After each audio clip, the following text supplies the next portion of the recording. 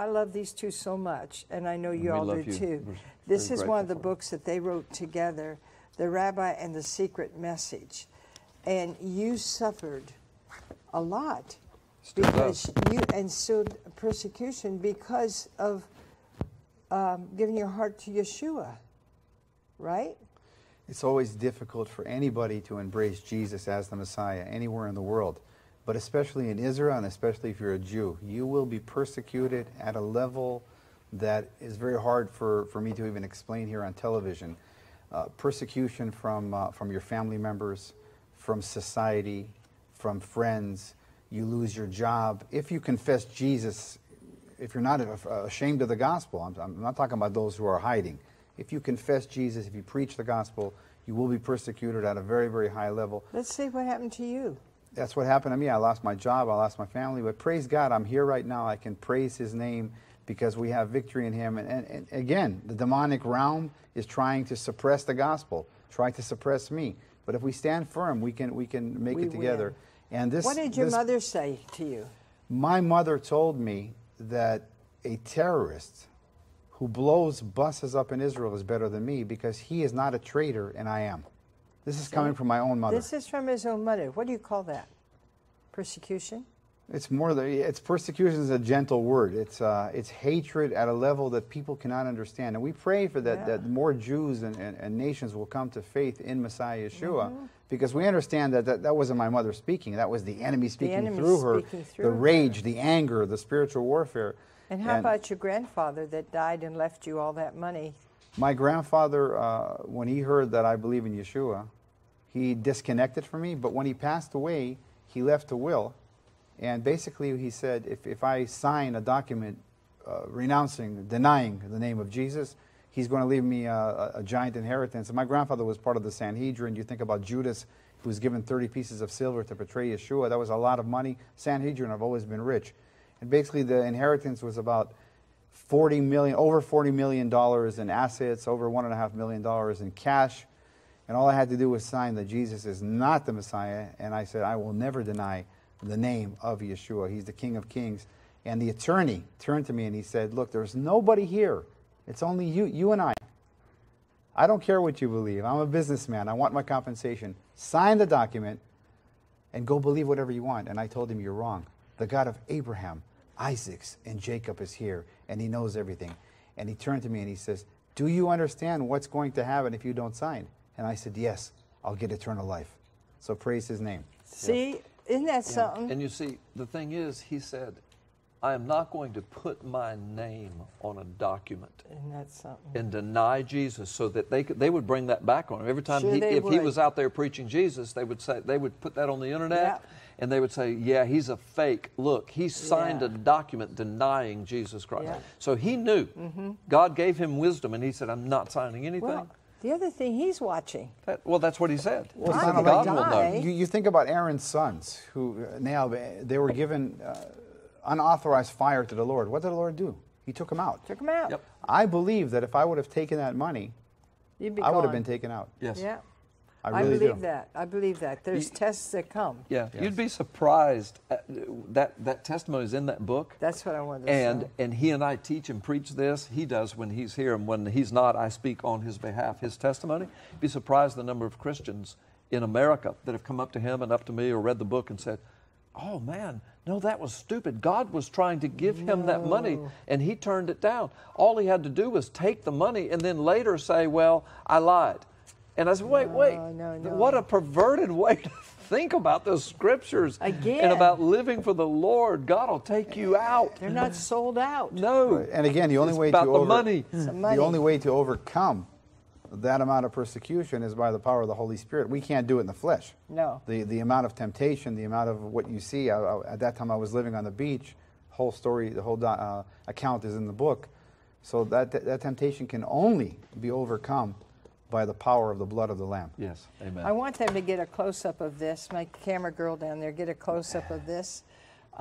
Because this is what the main rabbi, the head rabbi in Israel, before he died, he said, I met the Messiah. The Messiah. And he left this note encrypted. And just quickly tell, we only have a few minutes. Well, he left a note. First of all, he was the most venerated rabbi in the history of Israel until today. He's dead, but his legacy continues in Israel. His teachings continue in Israel. His authority still continues in Israel today. Everywhere. His pictures are everywhere. Everybody knows who he is. Everybody loves him. Everybody takes at face value what he had to say. So he left in a decoded format, and it's all in the book, how he left it, why he left it. A note saying that Yeshua or Yehoshua, and they both mean the same, that's also in the book, is the Messiah. It rocked the Western world, the Orthodox movement until today. They're still trying to suppress the story. We're still being persecuted. That book is leading Jews to the written Word of God, Orthodox rabbis, and to salvation. Now, there is no revival without the Word of God. No. It's all explained in the book, but Jews in general take at face value what the rabbis have to say.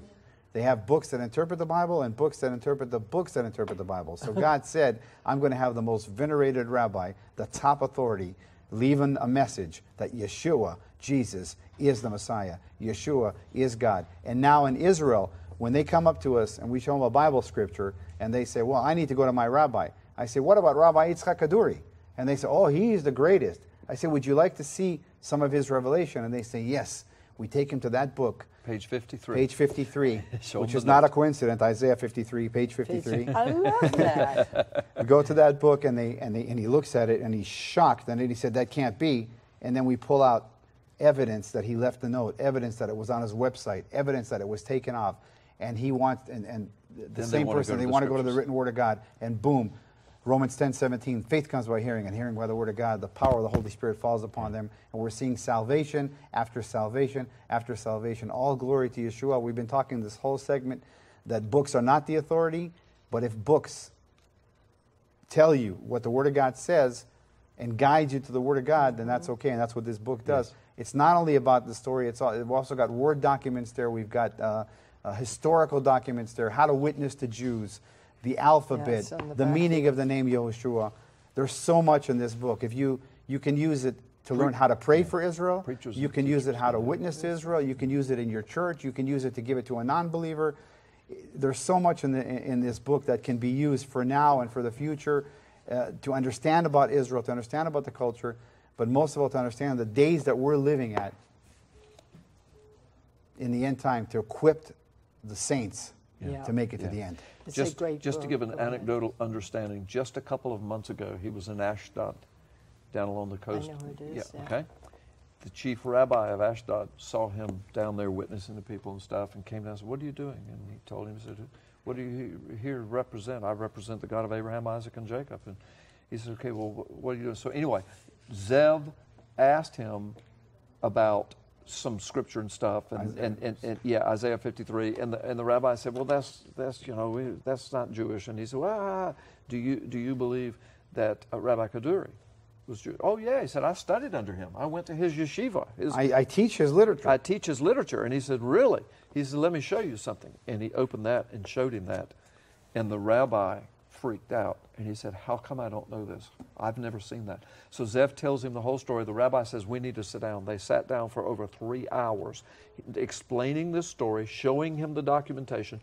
Then the rabbi wanted to see the scriptures. He took him to the scriptures. The rabbi gave his life to Praise Yeshua. The It Lord. gets better. It gets better. That's what it's all about, y'all. The chief rabbi gave his life to Yeshua. It took hours, but he stayed with him the whole day. Started with that book. Then it went to the book, the Word of God. Yes. Then the Holy Spirit comes in. Then the man says, "I'm giving my life to Yeshua."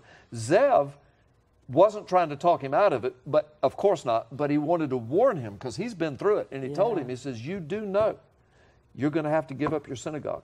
You do know you're going to have to give up your yeshiva and everything that you're a part of.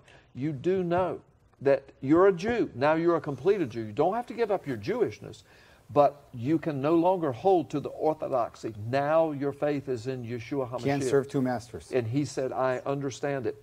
That was a couple months ago. Right now, he's resigned his synagogue. He's resigned yeshiva. He is now discipling and studying. He's sharing his faith in Yeshua with his friends and family, or people who will listen to him. And we're equipping him to preach and to open a house group, for other Orthodox Yeah. Jews in his area as we're continuing to expand. And it all So- started with that book and that note. So God continues to use this message, and it doesn't end. As we're speaking right now, we can actually write another book. There's so much things going on. Isn't that It's wonderful? unbelievable. Yeah. Dorothy, Well, I can't I love you too thank you so enough for much. having us on. You're so sweet, and I love our theological discussions. Oh, I do too. But That's you're how so, you iron sharpens That's right, iron. that's That's right. how you get to know. But you're so kind to have us, and we love being here with you and your audience. Oh, we love Yeah, having thanks. you. You're the smartest two people. Well, I'm telling you, I you're love very it. sweet. And this, you got to have this book, because I have shown this to so many Jewish friends. I'm going to take this and give it to our guide. He's a Jewish guide, Good. and I talked to him.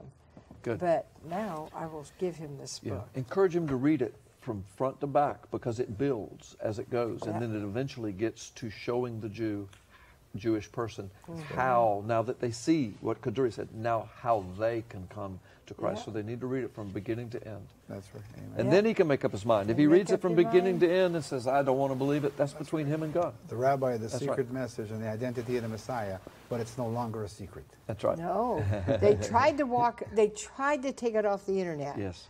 And Ooh. you guys had a copy of it. Deep state and fake news in Israel is worse than it is in the United States. I mean, it's not an American invention. It's about the same. It's a mess. just as bad in Israel as it is in the United States. Yeah. In case you hadn't heard the beginning of the program, Netanyahu was up on charges. You've probably all heard about that. But they were all fake, just like it is with our president today. And it's just the enemy trying to take these two men out so Yes. that they can do what the Spiritual enemy warfare. wants to do, what he wants to do. But we have to pray for both of them. Pray that he gets his coalition. How many is he away from there? Well, 61 coalitions you need for each side, and right now he's about 57 right now, so he's getting there. If he doesn't manage to, time-wise, to make it, we're going to go to the third election. We believe if it does go to a third election, he's going to demolish the leftists, because they're seeing all this fake news, everything. They can't beat him at the ballot, so they're trying to beat him in the underworld. This way. It's not going to happen. He's going to continue to be the prime minister of Israel. The Bible is clear in the book of Romans. All government is established by God. That's everything. And that's why we believe he's going to win, and especially because we see that that they can't beat him at the ballot. He will form a coalition. It's a matter of time when and how. Yeah. And so you pray for that he will be able to get that done, that they don't have to go to a third election. I think your election process is really bad, if you want to know the truth. It started out good because it started out at a pure nation. It started out where people were honest with each other. The system was good. And then slowly, people started to abuse it and use it in a wrong way. And it looks not good now, but I mean. Yeah. Same thing in the United States. Think about it. Think about our history. Look at if you do not vote righteously, you say, well, I heard him say these bad words the other night. Yeah, Trump says words. But I want to tell you this, he's done more for the Christians than any other president has, and will continue to do that. If the other side comes in, it's socialism. They hate Israel. They're going to try to take Israel down. And they want to put more Arabs, And they and want we're to not put against more the Arabs, Arabs. but terrorists in the Yes, government. Terrorists into your government. You talk yes. about open borders. That's like open borders. Yeah. So we just have to pray for Israel, pray for the peace of Jerusalem. Bible says that he'll get blessed if you pray for them, and pray for our president, and that he'll be covered in these hard days. Amen. Thank you, But Dorothy. he is not guilty. They couldn't find him guilty. Isn't that something? That's right. Netanyahu, and the same thing with our president. Well, thank you guys. I love you so much. You know had that. the Mueller report, love right? you. Was the Mueller report? Is that the name? Yes. Yeah. But how- Yeshua had his report. That's Yeah. right. The His Yeshua report. report. Will you believe? We'll see about it.